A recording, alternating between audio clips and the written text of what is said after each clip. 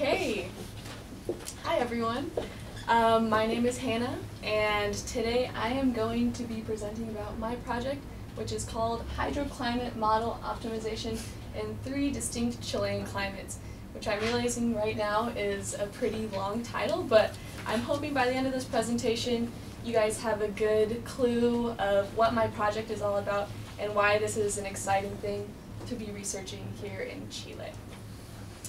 So, as a quick overview, I'm going to be going over the background and kind of motivation behind this project first, and then go over an overview of the project itself, and then follow up with some of the challenges that I'm foreseeing. So, to start simply, I have a background in hydrology. You guys have probably all at some point in your life seen this beautiful hydrology diagram of the water cycle, and that is what I study. Basically, hydrology consists of trying to understand how each little component of the water cycle interacts with each other to make up the whole water system on the Earth as well as the atmosphere. So, with this background in hydrology, you might ask, why is this important to study? Well, I can name a few reasons. First of all, I'm interested in particular in water quantity and predicting water quantity. And with a better background in hydrology and understanding how the water system works, we can both predict more accurately water quality and water quantity. And with that, have a better way of predicting extreme weather events related to water, such as the flooding that took place here in 2015 in northern Chile. With that, you can also consider extreme weather events, such as hurricanes, which we are all very familiar with in the United States.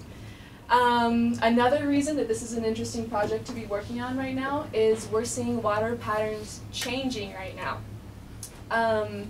As the global mean temperatures are increasing and the greenhouse gases are increasing in our atmosphere, those have huge impacts for the water cycle. So this in particular is a great time to be studying water and how these changes are going to be impacting society. With that, I'm motivated by hydrology, thinking about the various ways that it affects society. So just looking at a few of these news headlines, you can see that hydrology and water has huge impacts economically, socially, and of course environmentally. So these things all stand out to me and make me interested in studying water and how it's going to impact people. So why hydrology in Chile? Chile, as you all know, is long.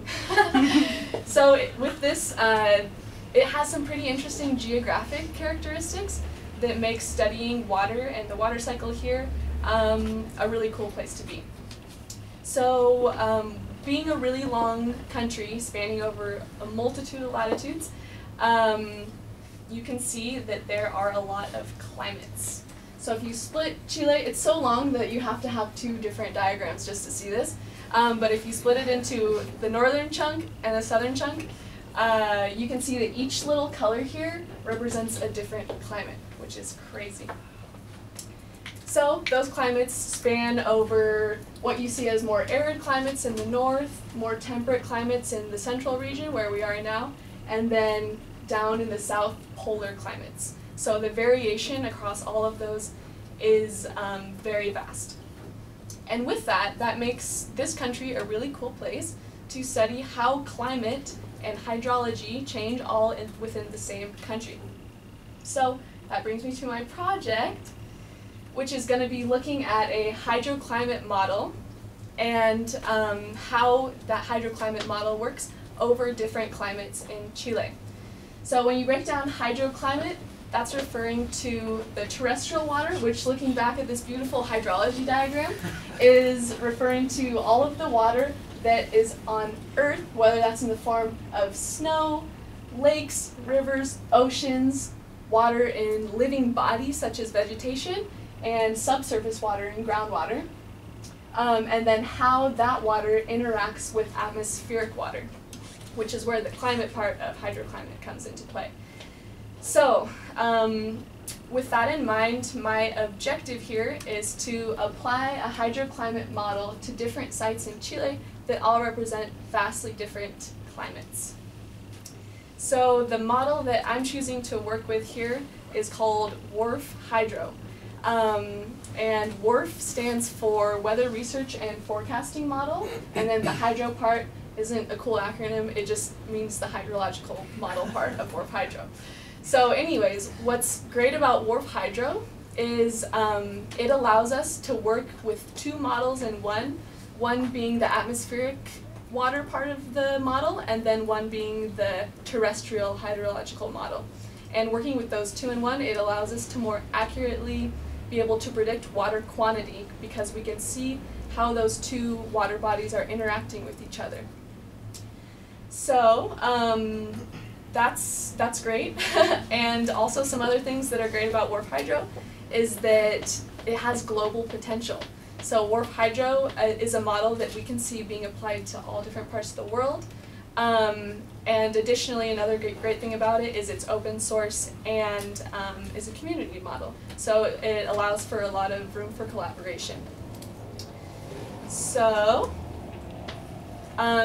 my plan in my project is to pick 3 sites. These are kind of random pictures. I haven't picked the sites yet, but this is kind of what where they will be. One of them will be up north, representing the arid climate in the Atacama Desert, and then one of them will be here in the metropolitan region, representing the temperate climate, and then one down south. I'm not sure how south it'll be yet, whether it'll represent the polar climate or not, but these will all, as you can see, span a vast range of different climates and allow us to see how WRF Hydro is working in these different climates. So at each of these sites, I will be visiting all of the sites and then keeping track of the key site characteristics that will be used to better parameterize the model. So that includes things such as looking at terrain, vegetation, even talking to people about historic flooding, and then keeping note, of course, of man-made changes in these watersheds. And then within each site have a stream gauge and a meteorological gauge, which allow us to compare the WRF Hydro outputs with historically what's happened there, and then be able to have a clue on how well we're able to run this model, how accurate this model runs in these various sites. So some of the outputs include precipitation, snowpack, streamflow, and inundation, and I'm planning on focusing mostly on precipitation, streamflow, and inundation, because snow can get a little tricky. But with this in mind, I'm hoping to answer the following research questions. First of all, how well does WRF Hydro perform with respect to each different climate? That's kind of the main goal of this. Does it perform better, for example, in the northern climate where it's very dry, or in the central region or southern, or is it kind of the same across all climates? That's important information for us to know when we want to use WRF Hydro in the future. With that in mind, what are the key, if it's performing better in a certain way, what are the key parameters in each different climate that are important for us to keep in mind in order to optimize the model and get it to give us the best predictions of water quantity?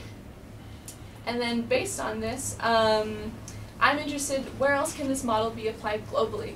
One example of this is I'm from the Western United States, and there's a lot of climate similarities between the Western United States and Chile. So it's an awesome opportunity for collaboration between the two places, where we're both bordered by a mountain range on the eastern side and then the Pacific Ocean on the western side, and being about similar, in certain places, similar distances from the equator. So that makes some climate similarities that will be interesting in future years to compare with the United States, as well as other parts of the world too, if we see that it's functioning better in a certain climate over another climate. So there's always challenges. I think my biggest challenges are going to come from the data scarcity and uncertainty. As we know, there's never enough data, and it's never accurate enough. But I think that with collaboration And with being flexible in ways in which I acquire the data, I'll be able to cover enough to have a good comparison with the model outputs. And then, of course, when you're doing any modeling, there's always complexities and technical challenges that end up taking a lot of time. So I'm predicting all of these things to be challenges in the future, but with the collaboration at La Católica, where I'm working, I'm hoping that these can be overcome, and this will be a really cool project to work on. So yeah, that wraps it up. Thank you guys. Here's a pretty sunset picture for your viewing pleasure. Thank you for listening, and please, any questions?